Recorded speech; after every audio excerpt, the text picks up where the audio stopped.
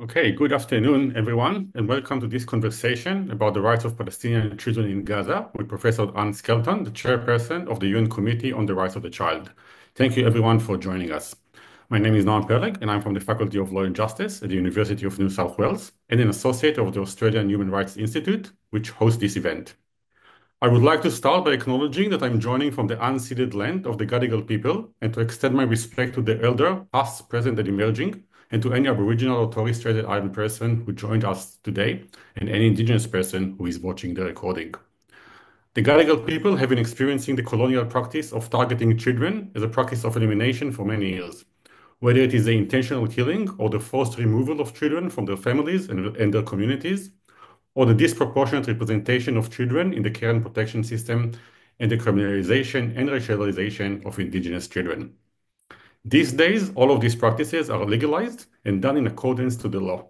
Indigenous children are subject to a complicated web of laws that legitimizes and enables these colonial and racial practices that violate their rights as children and the rights of their siblings, parents, and communities. Living and working on Gadigal land comes with the obligation and the duty to call out these practices, to call out the genocide that the indigenous communities are experiencing here, at this land, and in other parts of the world too. The UN Secretary General Antonio Guterres described Gaza as a children's graveyard. He made this statement a year ago, in November 2023. The International Court of Justice has addressed the war against children in a series of preliminary measures which were ordered in the light of the alleged violation of the Convention of the Prevention and Punishment of the Crime of Genocide by Israel. Gaza is currently the deadliest place in the world for children. According to UN data, at least 18,000 children were killed in the last 18 months. 3,800 of them, or 21%, were under the age of 5, and over 710 were babies under the age of 12 months. It is documented that children as young as 1 day old were killed too, and an unknown number of children in NICU suffocated to death when hospitals ran out of electricity and their air pumps stopped working. Thousands more children are buried under the rubble or gone missing. Tens of thousands of children have lost limbs or suffer from other physical injuries. It is estimated that over 10,000 children have lost one or more siblings, while thousands more have lost one or both parents. Testimonies of doctors who been to Gaza reveal the targeted killing of children. In a letter sent to President Biden, physicians described their daily experiences of treating children who were killed by not one, but two or more sniper bullets that were shot to their heads. In a testimony given earlier this week to the British Parliament, Professor Nidan Maodo described how a bomb will be dropped on a crowded area and then drones will come and, I quote, pick up civilians' children day after day. End of quote. All children in Gaza is constantly exposed to violence and lack of access to adequate healthcare, and statistically, children in Gaza have the highest rates of child malnutrition globally. According to Save the Children, 90% of all schools in Gaza Strip have sustained damage over the past year, and nearly all children in Gaza are out of school. Many are displaced, with over 60% of homes being destroyed. For older children, the disruption of education has created uncertainty and anxiety. Without schooling, young people are at increased risk of exploitation, child labor, and early marriage. They are at risk of dropping out of school permanently. For younger children, the absence of schooling threatens their cognitive, social, and emotional development. We are talking about an entire generation that witnessed the physical destruction of their homes, streets, schools, playgrounds, and the entire social infrastructure that support children, from bakeries to libraries and community centers, all deliberately destroyed. The severe mental health trauma will remain a part of the life of children in Gaza forever, impacting future generations and becoming an enduring part of Palestinians' traumatic history. We will talk about the experiences of children and the law with the chairperson of the UN Committee on the Rights of the Child, Professor Ann Skelton. Professor Skelton is a professor of law at the University of Pretoria, South Africa, where she is a UNESCO chair in educational law in Africa. Professor Skelton holds the chair in children's rights, also holds the chair in children's rights in a sustainable world, and is the program director of the Master of the Law, Advanced Studies in International Children's Rights Law at Leiden University in the Netherlands, where she is joining us from today. She also has been the chairperson of the UN Committee on the Rights of the Child since May 2023. Professor Skelton, welcome, and thank you very much for joining us at these early hours of the morning in Leiden. To begin the conversation, I was wondering if you can tell us a bit more about, in a few words, what role does the UN Committee of the Rights of the Child has to play in the war against Gaza, and how it come to make some recommendation for Israel just 2 months ago in September 2024. Yes, I will. Thanks very much, Noam, for hosting this webinar and for giving me the opportunity to share some of the committee's experiences relating to Gaza. So firstly, the Committee on the Rights of the Child is made up of 18 members who sit in Geneva 3 times a year, and our core mandate is to review states' parties. In other words, to check what progress states are making in relation to implementing the Convention on the Rights of the Child. So there's a regular reporting cycle that states come up for. The mandate is somewhat limited in the sense that we don't just have an open mandate to go and investigate children's rights abuses elsewhere. Special rapporteurs are more set up to do that. But the committee tends to be more passive. However, the committee also can make statements that from time to time issue press statements and put statements on its website. And from early on, in fact, from the 10th of October last year, the committee already made its first statement relating to the impact, of course, of the 7th of October attack and then the retaliation. And so the committee has actually been among the treaty bodies, because there are 9 of them, among the most vocal. And that makes perfect sense because of the huge impact on children. So I think from our perspective, we simply could not remain silent given what was unfolding and what was happening to children in Gaza. But as luck would have it, the cycle determined that Israel was to report to the committee this year. And they originally were scheduled to come in January. And that would have been a very heavy session because we were also reviewing Russia that January. So we reviewed Russia in January, and Israel asked for a postponement, but then they eventually came to the committee in September. So this gave the committee an opportunity to ask them questions. Of course, we asked them questions about children in Israel, but then we also asked them about, we also asked about Palestinian children living in Israel and, other groups of children living in Israel. But then we had a dedicated part of our discussion where we talked about the children in Palestine and the West Bank and East Jerusalem. Now, interestingly enough, it's not the first time that the committee has asked questions about Gaza, because we saw from the committee's previous concluding observations that this had come under questioning. But obviously, it was by this time in September this year a very hot topic for the committee to deal with.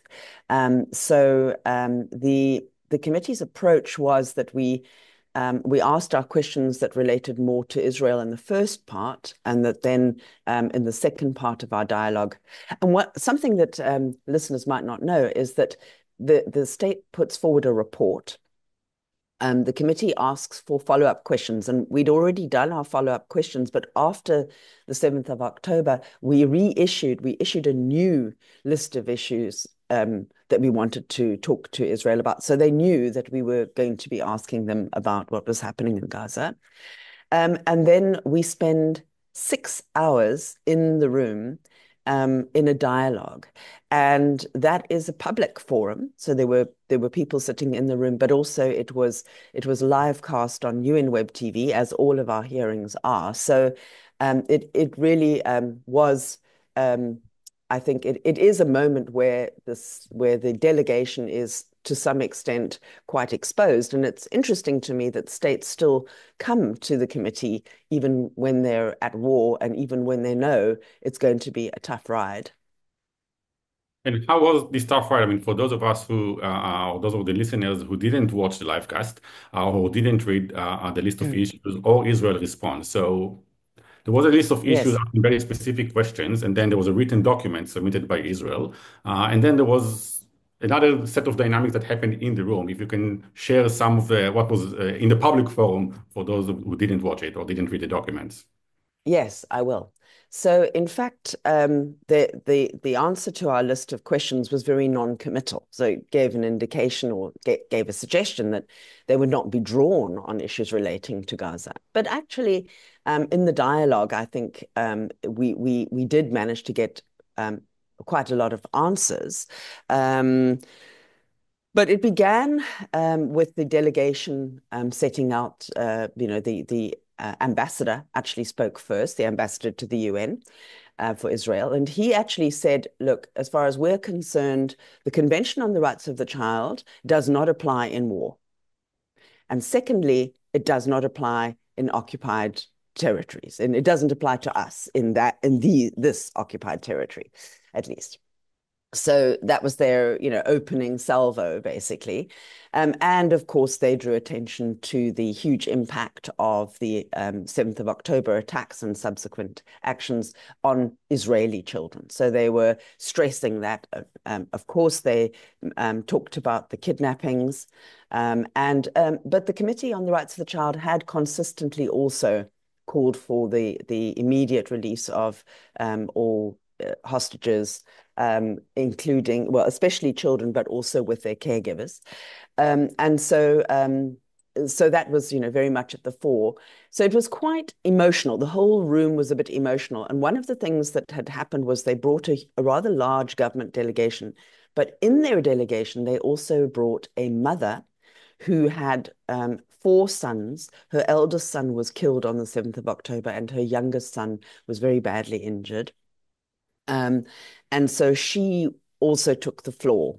This is unusual. I wouldn't say this happens very often, but I remember that when the committee reviewed Palestine, something similar occurred. And so perhaps this was, a bit of a retaliation to that. It did, from my point of view as a chairperson, make it quite difficult because we're dealing with a victim who had a story to tell.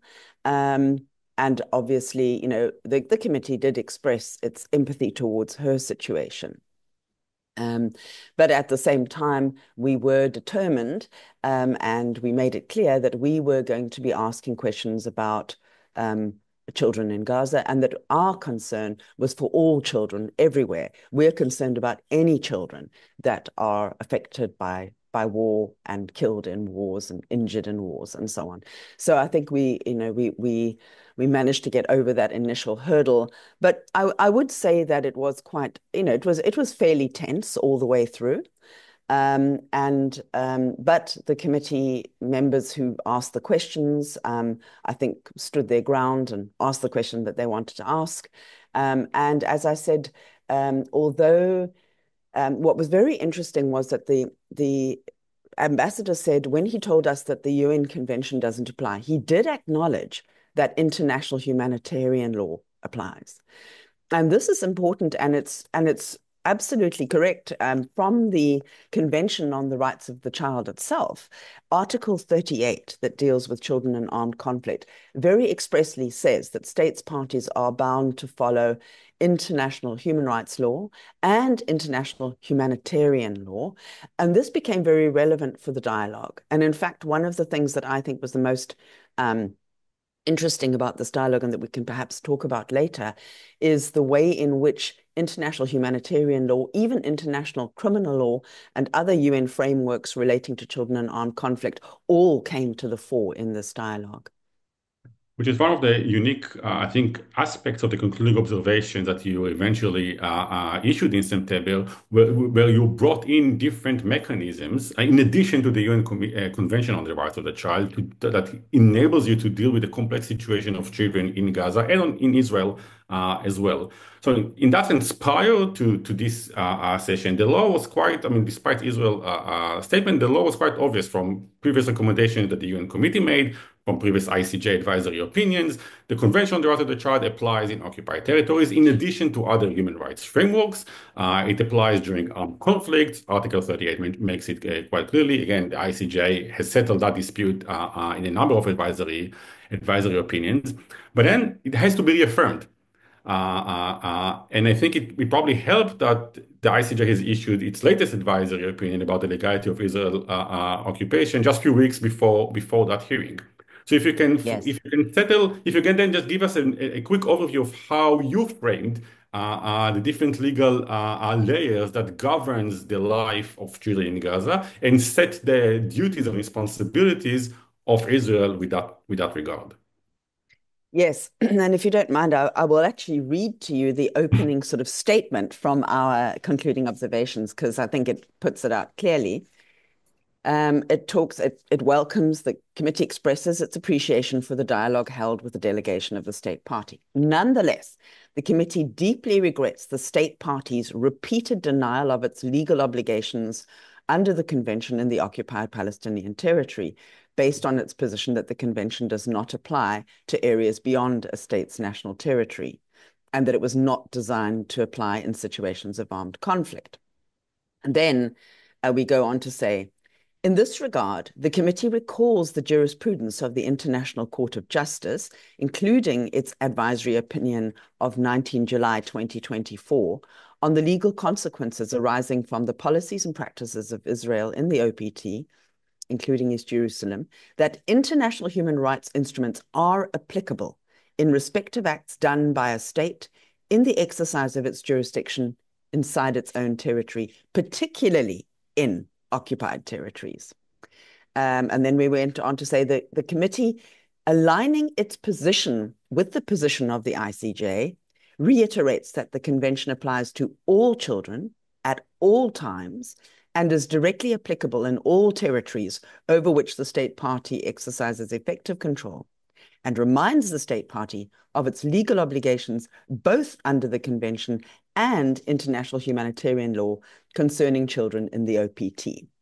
So I think what you can see there is the committee um, standing on the shoulders of the International Court of Justice, if you like, or deriving from this very recent opinion, and strengthening our ability to drive home that point that, as far as we're concerned, the convention does apply, and that we would be, that we were making these concluding observations flowing from that understanding. Okay, thank you. So that's the applicable law. And then comes the questions of Mm. facts. And the question of facts is, where do you get your facts from?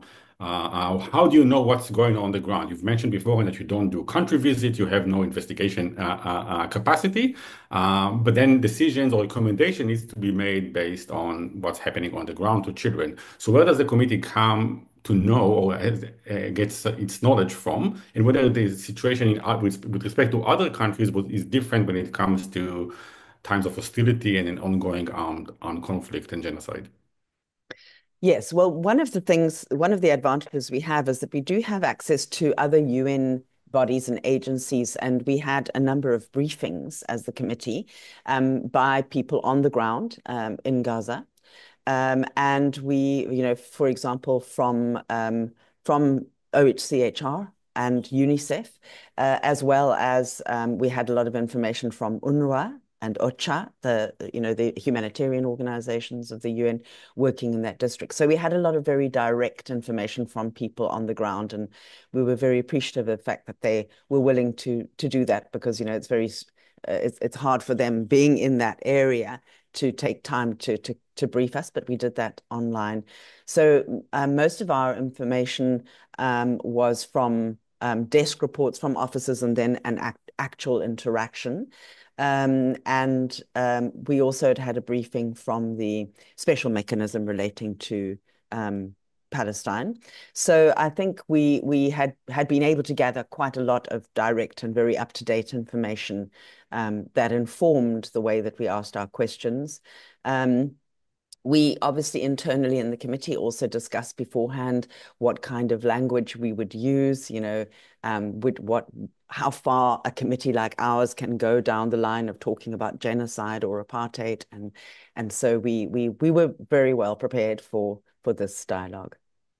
Okay, thank you. And then, so let's get to it. So what did the committee recommend, given the scale of violence that children have experienced in the last 13 months? If you can walk us through some of the main recommendations that the committee made, and what are the expectations from Israel in that regard? Yes, well, perhaps what I can do is I've got some highlighted pointers that I had pulled out. Um, So, in relation to torture and ill treatment of Palestinian children in the occupied Palestinian territories, and actually this includes not only Gaza, but the West Bank as well. And we talked about the fact that we were concerned about solitary confinement, the use of electric shocks, and various other forms of violence amounting to torture.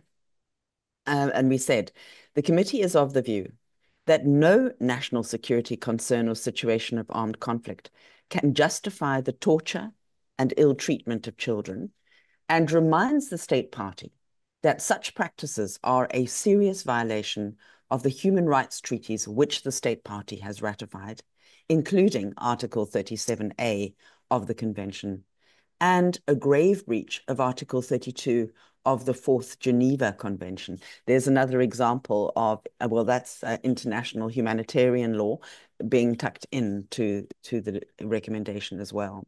And here the committee insisted on the fact that the state strongly urges the state party to take all measures to end all forms of torture and ill treatment, including sexual violence against Palestinian children and children in the occupied territory, remove all children from solitary confinement, and halt and prohibit recruitment of child detainees as informants for security forces, which was one of the things that had been raised particularly for us. There are a whole lot of them, and I don't want to identify them all, but night raids and excessive forcible home invasions was another thing that we flagged and said that that had to end, that practice had to end, and that if searches were to be conducted, they could only be done according to judicial warrants. Let me fast forward to the part on the occupied territories alone. Here again, the committee drew on the advisory opinion, and here it says, drawing attention to the advisory opinion of 19th of July, 2024, and the orders of 26 January 2024 and 24 May 2024 of the ICJ on the application of the Convention on the Prevention and Punishment of the Crime of Genocide in the Gaza Strip, in other words, South Africa versus Israel. The committee urges the state party to A, urgently take measures to ensure that children and civilian infrastructure are not targeted, that incidental loss of children's lives, injury to children, and damage to civilian objects are not caused in violation of international humanitarian law, and immediately comply with the orders and advisory opinions of the ICJ. And that, of course, speaks volumes, because if you, as we all know, the ICJ has called for a ceasefire. So we can actually say that at least the hostilities have got to cease, so that all the services can get in for children. Sorry, I've just dropped my papers on the floor. Just going to get them. So I think that again, you see the committee kind of resting on the fact that there are other very authoritative voices that have spoken out here. It then goes on to say, ensure that armed forces and security forces abide by their obligations under international humanitarian law and human rights law, including by providing clear instructions to protect children in all circumstances and prevent any possible killing and injuring of children in line with international humanitarian law principles of distinction, proportionality, and precaution. Incidentally, during the dialogue, the legal expert from Israel, acknowledged that this is binding on them, that international humanitarian law is binding, but insisted that they are upholding the principles of distinction, proportionality, and precaution. So in other words, their argument was not that international humanitarian law doesn't apply, but that they were abiding by it. So we also asked them to carry out prompt, independent, effective, and transparent investigations into the violations of international human rights and humanitarian law committed by the armed and security forces since the 7th of October and before that date, in cooperation with international fact-finding missions and International Criminal Court to ensure accountability. So they're flagging in international criminal law as well. We also said bring perpetrators of human rights violations to justice and provide compensation, recovery, and social integration services for all child victims. And then we also made reference to UN frameworks. Now, I should just explain that, perhaps just as an aside, maybe not everyone knows that in New York, in the United Nations framework there is a special representative of the Secretary General that deals with children in armed conflict. And annually, there is a report by the Secretary General to the Security Council on the situation of children in armed conflict. And that committee has a special committee that monitors 6 grave violations of children's rights. And the 6 grave violations are all very obviously happening at the moment in Gaza. And so, and in addition to that, there is an annexure that goes with this report, which is often referred to as the list of shame, and it is the list of armed forces, either state or non-state, that are found by the Secretary General to have committed the 6 grave violations, one of the 6 grave violations. And if they are on this list, then they're supposed to cooperate with the special representative of the Secretary General and to make plans to end these grave violations. Now, in the most recent report of the Secretary General, the Israeli armed and security forces were listed on the list, together with 2 Hamas armed forces as well. So they were all put together. And during the dialogue, I asked the delegation, but the legal representative answered, how they would respond to the fact that they had been listed on there. And honestly, I didn't think that they would answer that question, but they did.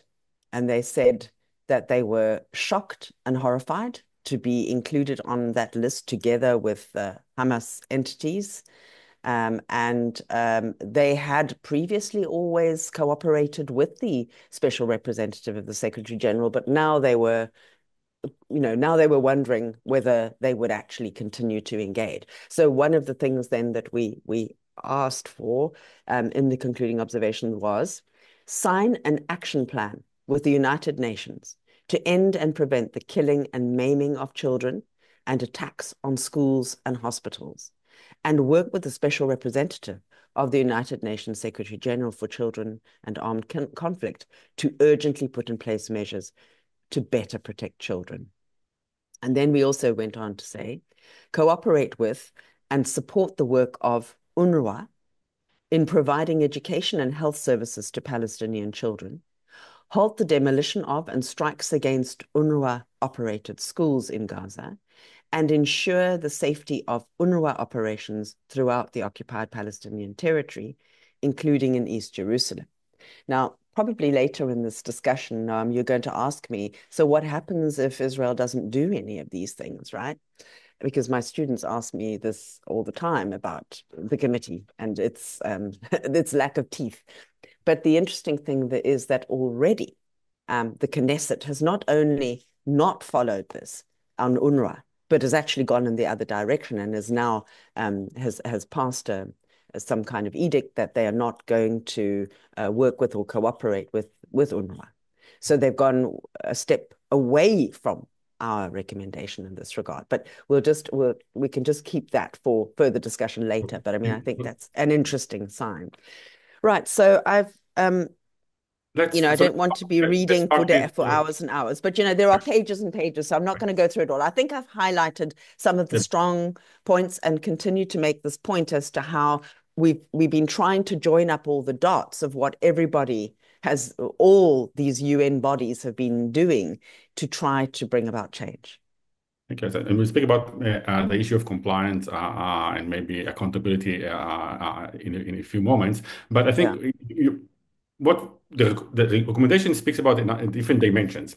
They speak about immediate action that has to be taken at the moment. You mentioned ceasefire, but also increasing aid and helping dealing with issues of malnutrition and healthcare at the moment, but also about measures that has to be taken once the hostility ends. And I think this line of recommendation, these different dimensions in children's life is captured in the short section that you have about Article 6, yeah, in the concluding observation, that speaks about these dimensions in children's life, and it speaks about the inherent right to life, and then the right to survival and the right to development of children.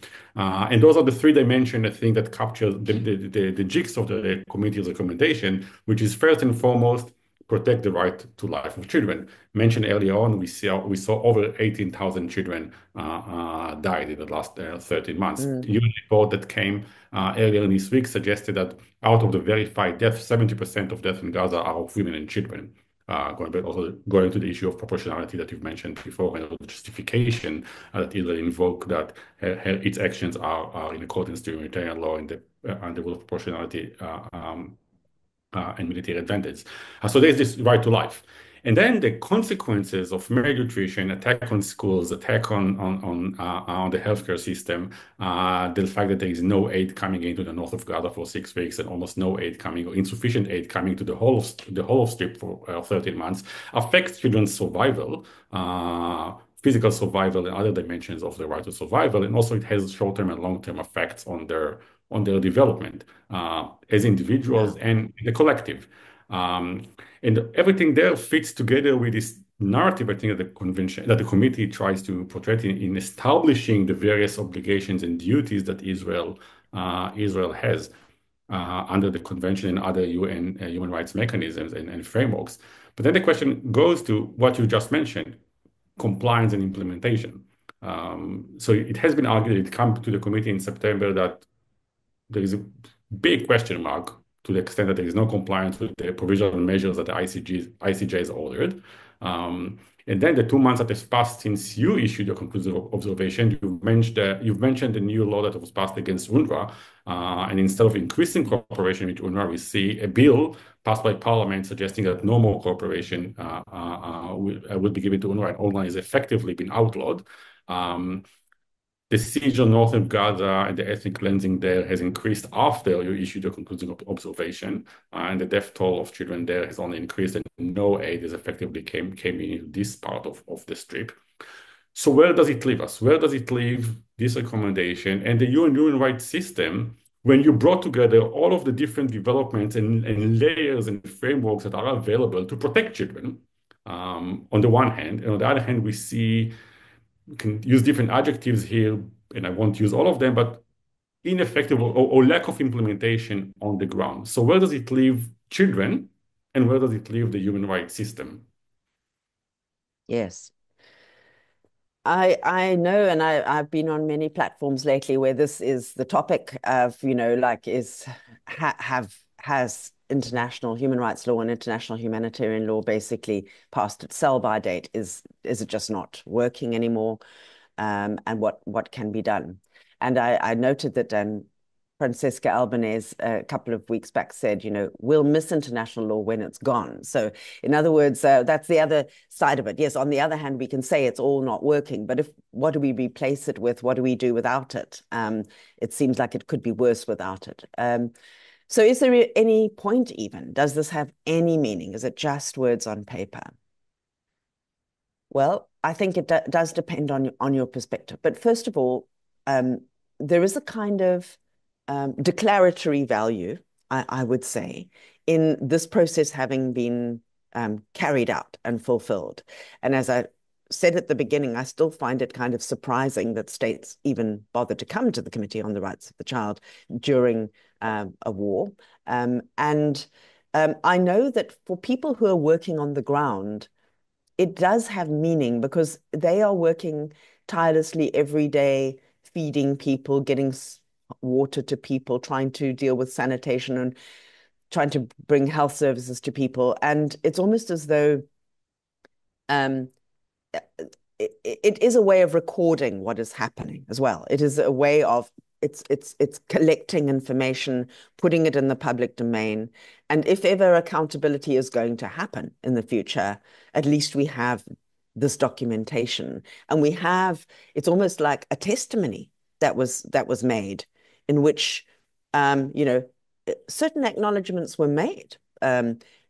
by the Israeli delegation, but of course with plenty of justification and explanations from their side as well. But there were moments where I was sort of feeling, well, are we just providing too much of a platform here for, the justifications? But I also think there is a value in getting that out in the public domain. And that people who work on the ground have said to me that they do find value in it. So if it brings some sense that what's happening on the ground is being noticed at an international level. Of course, in this war, there's a lot of international media attention, but also just that when legal fora or quasi-legal fora, um, take note and stack up the list of rights violations, I think there is some value. But I mean, of course, I also feel that we're very impotent in the face of the fact that nothing that we say seems to make very much difference on the ground. Um, but I mean, that's the same as, the ICJ must have the same feeling of impotence, I suppose, in a way. So we could all say, well, it's pointless. We might as well pack up and go home and not bother with all of this. But what's the alternative? That's what I keep coming back to. What is the alternative? We can only use what we have at our disposal um, whilst the war rages on, and hope that when it stops, some of the recommendations will be helpful towards rebuilding. And something else, Noam, that the committee talked about was the environmental impact of the war. And all the unexploded ordinances that are there, which we know children are far more likely to be injured by than adults. So there is also some guidance on when the madness stops and the rebuilding has to begin. There is some guidance on that as well. So part of it is, like you said, it's a measure of accountability and documentation, but also, I mean, reflecting on children's rights law as a project. I mean, we are a week away from celebrating 35 years of the adoption of the Convention on the Rights of the Child by the General Assembly in 20 November 1989, sorry. And we are celebrating at the same time 100 years since the League of Nations adopted the Geneva Declaration on the Rights of Children in 1924. And this is where many consider that moment in 1924 is considered by many to be the birth of international child rights law. And I wouldn't say ironically, but this declaration came in the aftermath of the First World War. And the idea behind this declaration was to shield and protect children from the disproportionate effect that adult-made wars have on them. And the major loss of life and lives and family members that children experienced in Europe during the First World War and in the aftermath of it and the famine that spread in Europe. So the Geneva Declaration is all about protecting children during and after armed conflicts. Fast forward to 1989, we have a much more elaborated binding document that tries to do exactly the same in many respects. On the provision about the right to life, provision about the environment, provision about children in armed conflict. We have an additional optional protocol about the rights of children in armed conflict. And then we have this moment. And this moment, I think, tells us maybe something not about necessarily about the law, which we've covered, but also tells us about children and what they can expect from us and from legal mechanisms and from politicians with respect to their position in the world and this, how cheap their life might be, or cheap of the life of some children might be. And you spoke about the aftermath and recommendations that were made about how the aftermath and recovery and rehabilitation can take place. And I wonder if what's you think might be the space that children might have in that regard, and what space they should occupy in the day after and the rebuild of their society and their lives. Yes, well, let me just start with just going back a little bit to your point that was made about the 100th anniversary of the 1924 Declaration. This actually, his history and the storyfying actually came through in the dialogue as well, because in the opening, the ambassador invoked the memory of Janusz Korczak, who was a Polish Jew who was a children's rights activist during the Second World War. And he died in Auschwitz, or maybe it wasn't Auschwitz, maybe it was Treblinka. Treblinka, sorry. And during the war with all the children that he had been looking after and that had eventually been sent off to the camps. So there was an invoking of this memory during the opening. And in the dialogue, in the closing, in my final 2-minute speech, I actually I flagged this. I said the ambassador recalled the great Polish child rights advocate Janusz Korczak, and we honor his memory too. This year is the 100th anniversary of the Declaration on the Rights of the Child, signed here in Geneva, itself inspired by war, as it was Eglantine Jebb's empathy for the starving children of the enemy that drove her work, that culminated in the Declaration. The Convention on the Rights of the Child, which this committee oversees, is the only human rights convention that includes the word love. The preamble recognizes that children should grow up in an atmosphere of happiness, love, and understanding.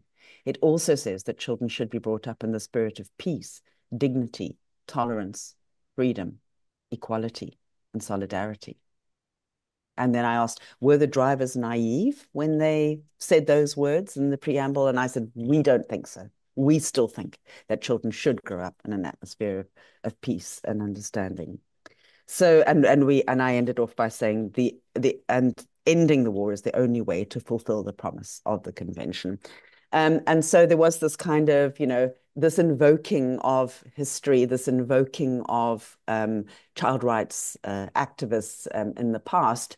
And I think that it is a moment at which we're sort of we've come back a whole cycle and we're back in a situation.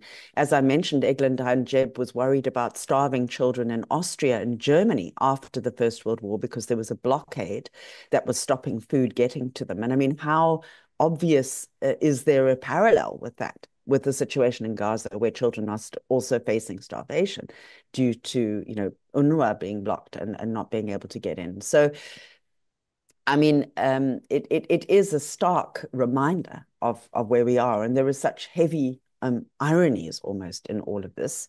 Um, but I also think we've come to a point as well where the international, children's rights has often been a little bit sealed off from the rest of international human rights law, let alone the other fields of international law. And I think that one thing that this dialogue did, and that these concluding observations show, is there's a kind of coming together. So at the moment when we can also feel hopeless about international law and its lack of impact, we can also see that actually some interesting things are happening where states like South Africa are bringing cases to the International Court of Justice. And since then, 4 states, including Australia, have brought a case to the ICJ on the lack of access to education in Afghanistan. So we do see states actually starting to see that perhaps their obligations to protect children in times of war go beyond their own states and actually mean that they need to be, in that spirit of solidarity, trying to hold states accountable through the instruments of justice that we do have. Moving on to your last question about going forward. It still feels like it's a long way to go before we will get there, I know. But I think already there are, discussions happening. And of course, children must be part of those solutions. Also about rebuilding, about rehabilitation, but also about commemoration and how that will be done. I think all of this uh, needs to be, and bringing us back at the end of the day to um, peace building. We talked with the government about the fact that in the last concluding observations, the committee had stressed a great deal about the need to promote peace building. And this is not just only amongst, of course, not just Palestinian children, it's Israeli children as well that need to be educated about the need for peace. It feels like it's very far away, but again, what had happened was that Israel, in the meanwhile, had actually introduced a new aim of education in Israel, which was to prepare children for participating in war in the armed forces. So we said, you're going in completely the wrong direction. And we again reiterated that importance of educating children for peace and, learning from children about peace, because often children are able to play and connect across the divides that adults simply have lost the ability to do. Thank you. In the beginning, you mentioned that Israel was originally scheduled to appear before you in January, but then you had to deal with Russia. So I was wondering if you can draw, this is always a tricky exercise, some comparison between this current moment and this war and this genocide and other areas of conflict. So, and the committee reviews those areas, those states involved in conflicts all the time, all countries of the world, but the US come to report to the committee. So you had Russia, you had Syria coming during the civil war a few years ago, nearly 10 years ago, Sudan, Yemen. Are there any parallels that you can draw, or are we talking about something exceptional that requires a different attention or different treatment comparing to other conflict zones when it comes to the effects on the rights of children? Yes, I think I can. First of all, just to mention, just as an aside, Noam, that the United States does report to the committee on the two optional protocols, one of which is on children in armed conflict. So, for example, it's not beyond possibility to ask the United States of America about all of the weapons that they've been supplying when they come up, which is next year. The US is slated to appear before the committee next year. So going back to all of the various different states and how the committee has engaged. And I think we should also mention, just how invisible some of the conflicts are as well, like Sudan, Myanmar. The committee does, in its statements, flag the concerns about those states as well. The situation in Sudan is absolutely desperate at the moment, and yet it just doesn't get the same media attention. And unfortunately, Sudan hasn't come to be reviewed by the committee recently and isn't slated anytime soon. So it makes it difficult for the committee to engage. But I remember that the dialogues with Palestine and Syria were similarly intense, and that the concluding observations were also quite strong. But of course, it's different depending on whether you are talking about the state that is the most active or the stronger ones, like Russia and Israel, compared with countries like Palestine was very, very different. Syria also very interesting because the committee has engaged quite a lot with the situation of children in the camps in northeast Syria. So the aftermath of war and what happens when children get stuck afterwards is something that the committee's dealt with also through its communications procedure. And that's another interesting avenue, is to what extent the communications procedure could be used. But unfortunately, that not only 53 states have ratified the communications procedure, so that will make it more difficult to use that as an avenue. At least the convention is ratified by all states except the United States, and therefore that gives us a much bigger inroad. So I would say I do think the review of Israel was the highest point in terms of this coming together of all the different strands of international law. I don't think the committee has done that in quite the same way before, but I do think that the kind of willingness of the states to come and the willingness of the committee to truly engage with the situation of children in armed conflict is on display in all of the states that you've mentioned. The optional protocol communication of procedure is a mechanism that enables children and those who work on their behalf to file direct complaints with the committee, arguing that their rights under the convention has been violated. Neither Israel is not part of it, so therefore it might be difficult for children to invoke this avenue. So we're coming to the end of this conversation. I would like you then to wear your hat as an academic, and staying on this line of questioning. A few years ago, you were involved in the Advancing Child Rights Strategic Litigation program led by our colleague Professor Noam from the University of Nottingham. And you came up with a series of recommendations and reports and manuals as to how children and organizations can advance the rights of children through different legal mechanisms and processes. And I was wondering whether you think that children in Palestine and in Gaza, or again those who work on their behalf and with them, do they have any avenues that they can use either the Convention on the Right of the Child or other legal mechanism to advance the protection of the rights of children? Yeah, it's an interesting point. I mean, of course, if we look at the big mechanisms, the International Court of Justice, I think only states can bring cases. So, um, whether or not children could, file papers or supporting affidavits to record their experiences might be a possibility.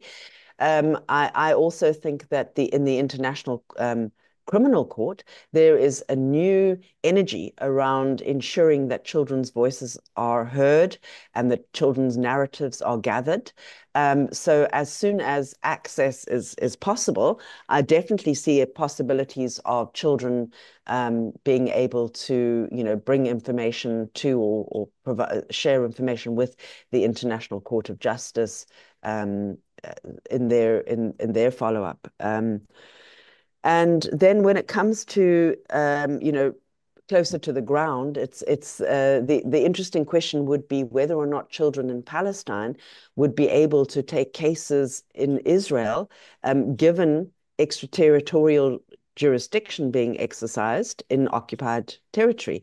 I would say that it's a fairly standard within international law understanding of jurisdiction that occupied territories do fall under the jurisdiction of the Israeli courts. So that's another avenue that might be able to be explored.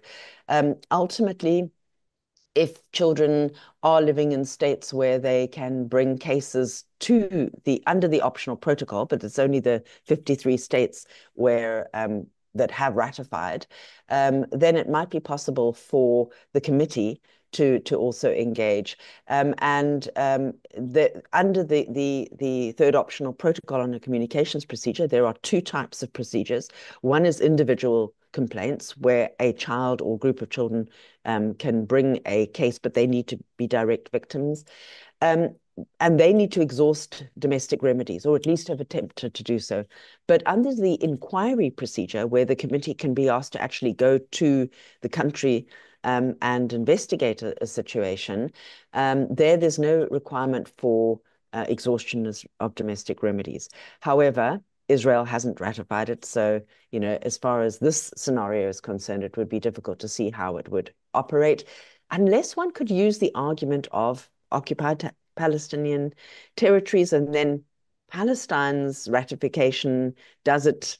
I don't know. There may be a way through. So I invite all legal academics who like extraterritorial jurisdiction to start to explore that. But certainly, I'm interested in exploring how extraterritorial jurisdiction might be helpful in this regard. Thank you. One last question before we coming to an end. Having heard all of that and read the concluding observation, and in light of what Article 4 of the Convention says, what are the expectations and the duties of the international community in that regard with respect to the rights of children in Gaza? Which steps do you expect state parties to the convention to take, if any? Well, I think that, we do expect states parties to work with our concluding observations and to use them and to improve things on the ground as a result of that. And reporting is a cycle. So Israel will have to come back to the committee in 5 years' time. And we would then be questioning them on what progress they have made. Now, we were doing that already, and we were unable to see very much progress. Vis-a-vis children in Palestine, of course, there was progress we could see in relation to children in Israel. So these, that's the other thing. We can't forget the children in Israel as well. They are also part of the committee's mandate and part of the committee's work. And so there's always that balancing exercise. But we do expect and we do hope that Israel will continue to work with our concluding observations, as we expect all states to do, and to fulfill some of the measures that we have requested. And we also will continue to watch what's happening in the other international human rights and international criminal law spaces to see what measures of accountability can be held there. I think it's only if we all work on it together. No one entity is probably going to be able to achieve this, but there is a kind of relentless pressure from the different entities of the UN plus the International Criminal Court. And I think that, gradually one hopes it would make a difference. But of course, we all know that in the end, state politics also play into this. So unless everyone's playing the same game, and that's looking less likely these days, it's unclear how much impact it will have. With this gloomy projection, unfortunately, this conversation should come to an end. Professor Ann Skelton, the chairperson of the UN Committee on the Rights of the Child, thank you very much for joining us for this conversation and spending an hour with us. Thank you, everyone, for joining to this webinar, which was hosted by the Australian Institute of Human Rights. And thank you especially for Kylie, for helping us organizing it. Good morning to you, and good afternoon to everyone down under. Thank you very much. Thank you, Noam.